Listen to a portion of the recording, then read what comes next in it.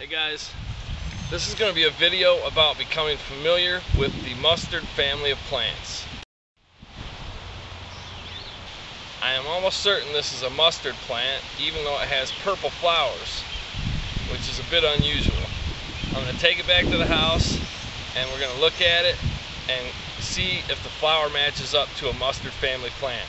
Just grab a flower top and put it in a bag or something so it doesn't get squished or dried out, and we'll take it home where we can examine it in the comfort of our house. One thing to keep in mind with any plant or mushroom, most importantly plants, is a lot of times they can vary greatly. I believe these are the same plant. One appears to have white flowers and the other purple, but I do believe this one is just faded out, or maybe it's just a slightly different variety. We'll take them both home and examine them. Well, here's another plant that I suspect being a mustard because it has 4 petals and it also has these raceme seed structures on it.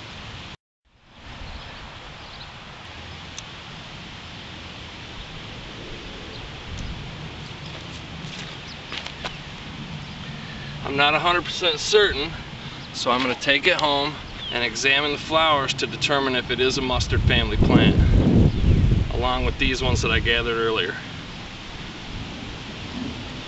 2 completely different plants that I'm unfamiliar with, but I'm going to use the flower to determine if they are a mustard family plant. Here's yet another plant that has these little seed pods that spiral around a stem. That is raceme-like. The flowers are so small though, I don't know if I'll be able to identify this one by the flower. Maybe I can use a hand lens. I'll take a couple home.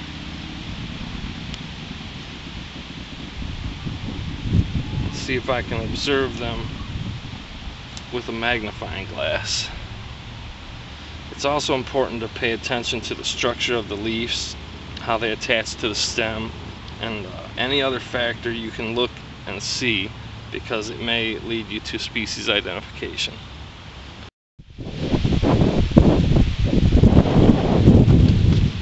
Growing right near that other tiny plant is this much larger plant, but it has the similar pod-like racemes, and it also has the small tiny white flowers. And the way the leaves attach to the stem are the same as the other plant. So I'll take a leaf home. I'll take a stem with some of the seed pods home. And I'll take a flower head home, because these all appear unique and they may lead to identification.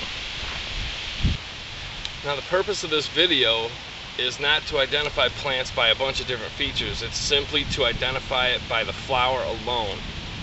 But as a good forager or amateur botanist, it's important to pay attention to all the features of the plant and to use all of your senses when trying to identify it. Sight, sound, smell. You can't use taste because you may poison yourself. Any features that you see on the plant that look unique, write those down in a little notebook or keep them in your head, so when you get back home you can use that to help in the identification process. Taking photos is a great way to keep track of all these features without having to drag the plant around with you. Okay, so here we go. I got my 3 or 4 unique plants. One is yellow, one is purple, one is white, and one, I can't quite, it appears white, but the flowers are so small I can't quite tell. I'll take these home and try to identify them. When you get further into plant identification, this is going to become more unclear, but to learn to start with, it's best to focus on a simpler plant. That's why I chose mustard. Pull the flower off, and there are basically 4 parts to a flower. The sepals the petals, the stamen, and the pistil. And they're arranged in layers somewhat like an onion. On the very outside are the sepals. The next layer would be the petals. The next layer would be the stamen, and the final central layer would be the pistil. So we'll just start taking this flower apart, starting on the outside.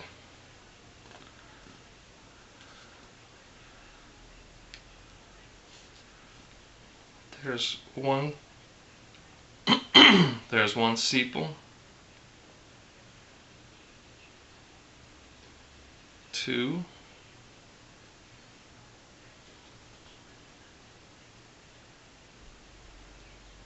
3. Make sure you don't take other parts of the flower with it as you pull them off. Some of these flowers are quite small, so it can be kind of tricky. But right there we see we have 4 sepals. Make sure that's in the camera.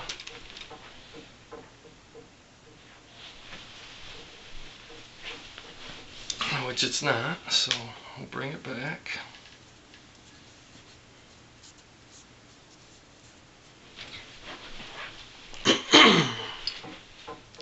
Alright, now you can see I just pulled off the outer layer of that flower, and there are 4 sepals. Scoop those out of the way, and we'll go on to the next layer, which is the petals. One already fell off. 2, 3, and now you have to be careful that you don't remove other parts with it. 4. So it has 4 sepals and 4 petals.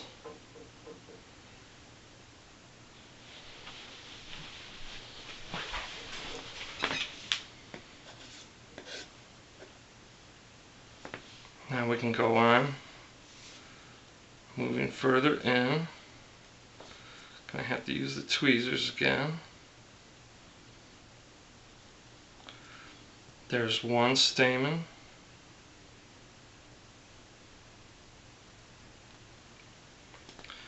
2 stamens,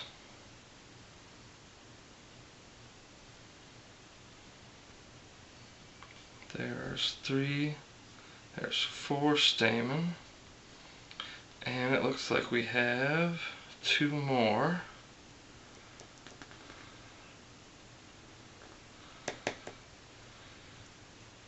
It's a bit tedious process, and that's why it's good to bring this stuff back home and do it. If you want to do this out in the woods, you can, but it's just going to be a lot more difficult.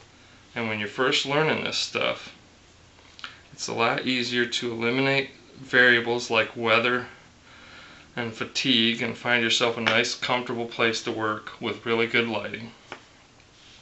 And it also helps to have a nice hand lens. But you can see we pulled off 1, 2, 3, 4 long stamen and 2 short stamen, and all we're left with is the very central portion of the flower, which is the pistil. So there are all the parts of the flower. Okay guys, I promise you, if you bear with me, this will benefit you in the long run if you are serious about plant identification. And really, you know, it's not plant identification, that's not the goal. The goal is to be able to use this stuff as medicine and food and for utility purposes. But for the most part, if you're going to use it as medicine and food, you have to be able to identify it. That's the very first step. I drew a little square around here so I can keep everything in camera for you. But just to review, we have 1, 2, 3, 4 sepals. That's the outermost layer of the flower. The next layer in is the petals. We have 1, 2, 3, 4. Further in, we have the stamen. We have 1, 2, 3, 4 long ones, and 2 short ones, and we have the central portion, the final layer of the onion, which is the pistil. Sepals, petals, stamen, pistil. Those are the basic components of a flower. Now that you have that under your hat, you can go further in depth, and you'll realize pretty quickly that this is the best way to identify plants. It's the most efficient way, and it's the most accurate way, and it's the safest way. We have 6 stamen, but 2 of them are short, so that seems a little odd, maybe a unique feature. And since I already know this, I know this is the mustard family plant. Even though this is a purple flower, which seems kind of odd to be a mustard. I mean, most mustards I'm used to seeing have white or yellow flowers. And for years, I didn't know what this flower was, and I had a hard time identifying it. I showed this flower to several plant experts, and just based on looking at the flower, they had no clue what it was. I suggested that it might be a mustard, and a couple people said they didn't know of any mustards with purple flowers, but most certainly now I know for a fact that it is a mustard plant. So there you go. I think this is going to be a multi-part series because there's a lot to cover, but that should teach you how to identify any flower you find to the mustard family of plants. Now your only goal, the only thing left to do, is determine which species this belongs to. And if you have a plant book that is organized by plant family, you could easily turn to the mustard family of plants and probably find a purple flowered mustard fairly quickly. 6 stamen, 4 long, 2 short, purple flower with 4 petals.